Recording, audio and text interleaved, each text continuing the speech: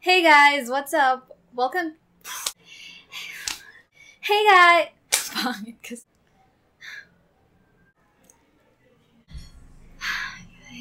Hey guys, what's up? Welcome to my channel and welcome to my first video. Ay, okay. Hey guys, what's up? Welcome to my channel and welcome to my first video. Honestly speaking, hindi naman talaga ito yung first video ko kasi gumagawa rin ako ng song covers paminsan-minsan. Pero ito yung unang video ko na hindi ganon, na hindi related doon. This is basically my first video as a vlogger. Matagal ko na kasi talagang gustong gawin to. Nahihiya lang ako. Saka Anyways, as I was saying, matagal ko na talagang gustong gawin to. Ngayon lang ako nagkaroon ng lakas ng loob. And I know.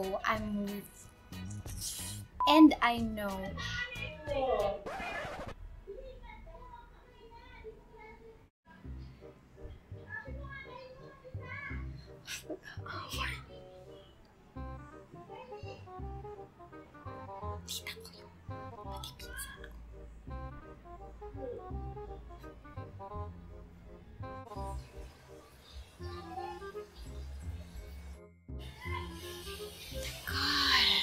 A few moments later. Okay na, game na. Tapos na exam na.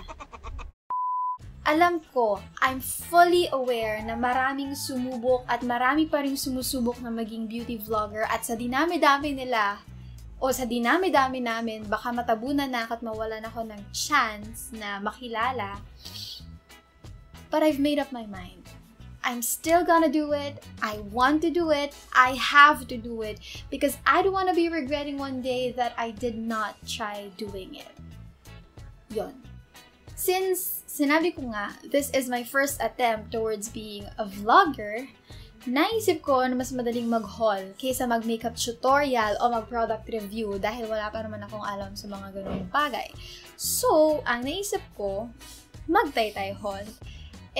Ito rin naman yung isa sa mga on-trend sa YouTube. Saka, ito talaga yung isa sa mga paborito kong panoorin sa YouTube. Parang naubos ko na ata lahat ng Taytay haul and Taytay vlogs na video. Ganon ko siya ka-love. Ganon ko siya ka-gusto. Ayun. So, if you wanna see the clothes that I got, please keep on watching. Tapos din ako sa intro ko. Okay. Simulan natin sa ginayo ko talaga ng taytay. Ito yung dahilan. Uy!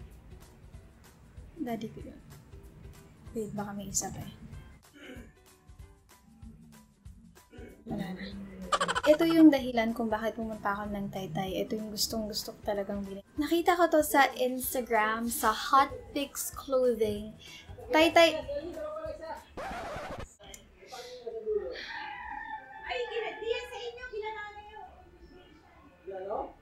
Anyway, as I was saying again, nakita ko to sa Hot Pics Clothing. Seller sila sa Taytay, pero meron silang online shop sa Instagram. Anyway, ito ay isang smocked na off-shoulder. And ang color niya ay pastel pink. And in fairness, maganda yung tela.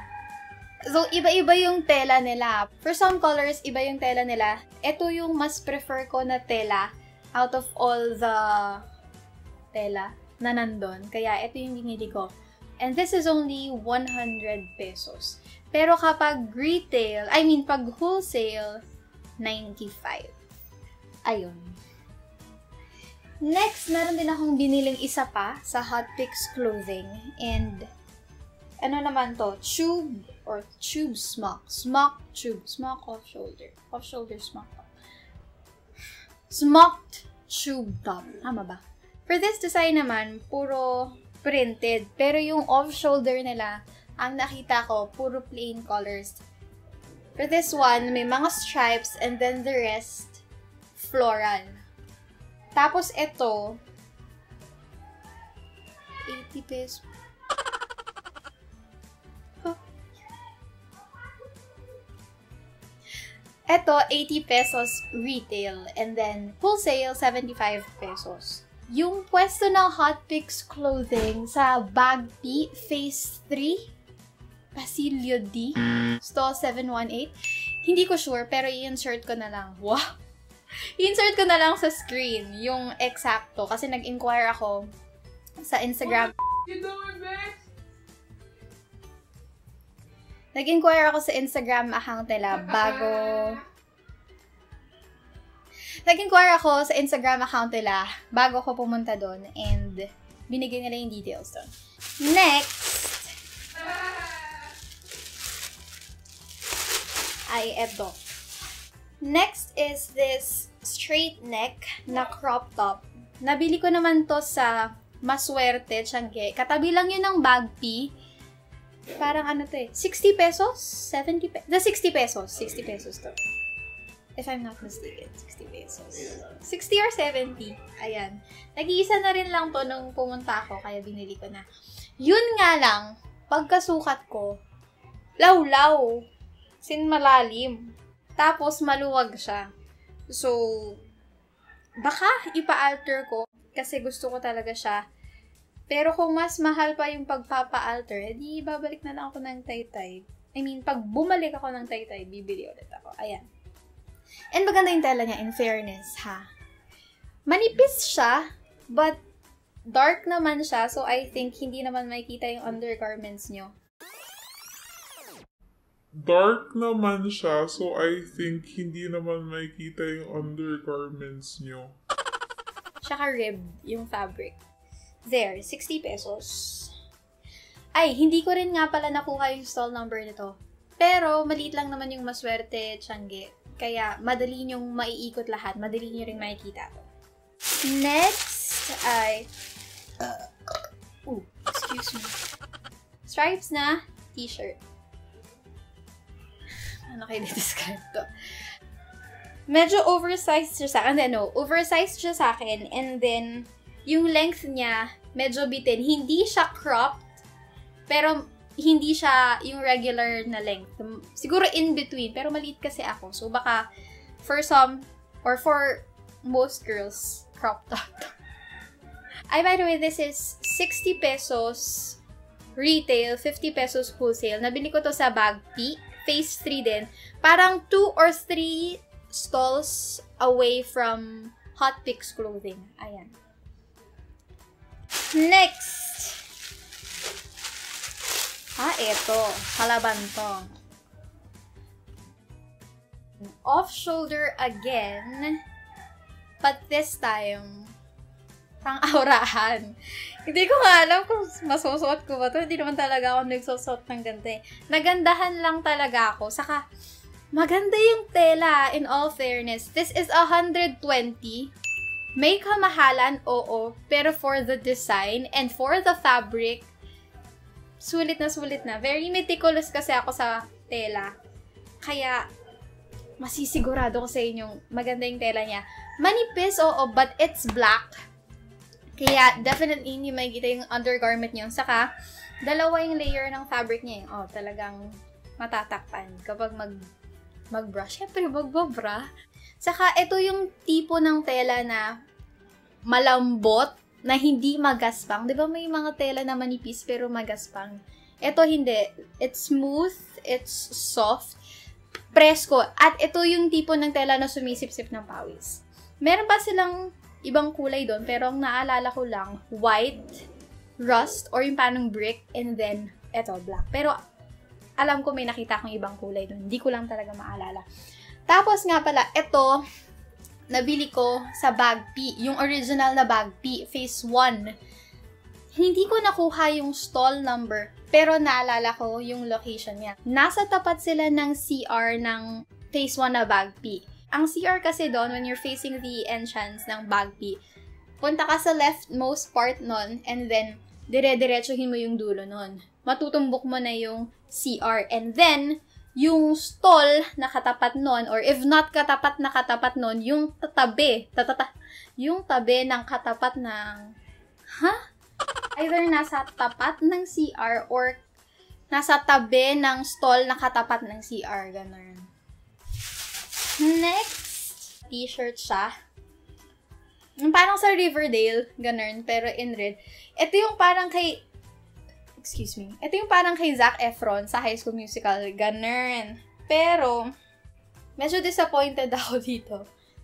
Pero dito lang naman, sa sleeves, kasi medyo maluwag siya sa arms ko. Ang gusto ko kasi para sa ganitong design, yung tight. Pero yun nga, it's free size. Pero sa iba, siguro fitted yung dito. Saka, this is only 80 pesos. Nabili ko naman sa Igpay. Hindi ko na nakuha yung stall number nito. Saka napansin ko rin sa Igpay, parang nagbabago-bago sila ng pwesto. Kasi nung unang punta ko, meron akong hindi nabiling damit doon sa Igpay. So, ang ginawa ko, tinandaan ko yung stall na yun. And then, bumalik ako parang 1 or 2 weeks after para bilhin nga yun. Pero, pagbalik ko, iba na yung tinda doon, parang pambata na ata o pambahay. Basta iba na. Pero hindi ko rin nakita yung hinahanap ko kasi Friday yun eh. So, hindi open. Either hindi open lahat or hindi pa open lahat. I don't know. Next, ito na. Last na to. Ito rin yung pinakamurang nabili ko. Ayan. Halter tops. Dalawa yung binili ko. Isang navy blue and white na stripes and black and white na stripes. For only 25 pesos each. O, diba? Ang mura. Sa H&M, 300 to nakita ko dati. Tapos, 500 sa Bershka, sa Topshop, and even 700 sa Stradivarius. Grabe. Though I know, iba yung quality nun, iba yung tela nun. For 25 pesos. Syempre, dito na ako, no?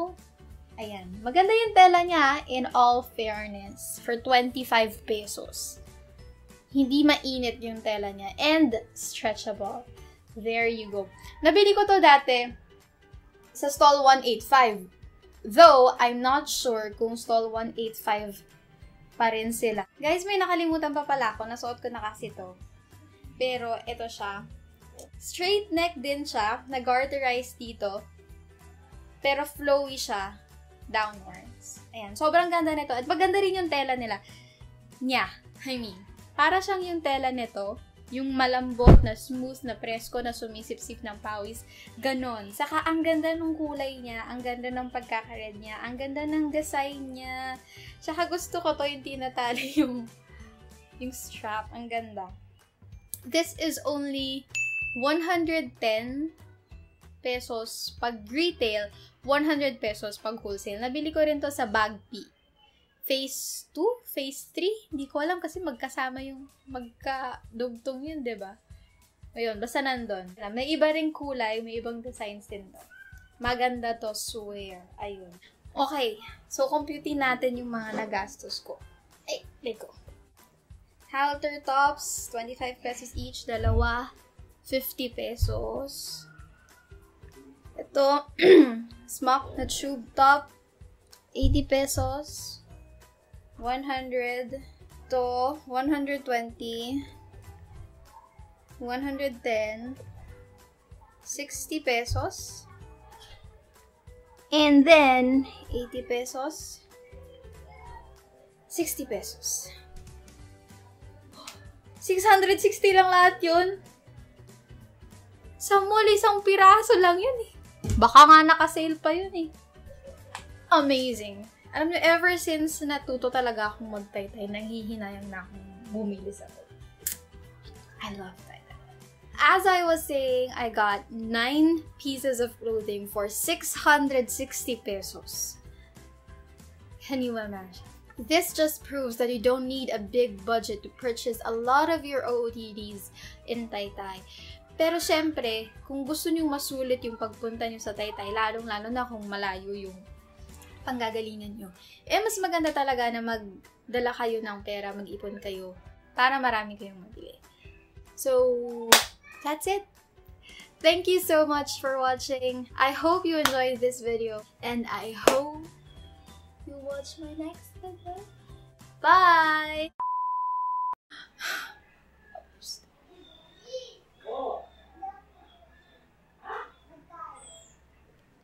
Wag! Chichirya lang bibilin yan!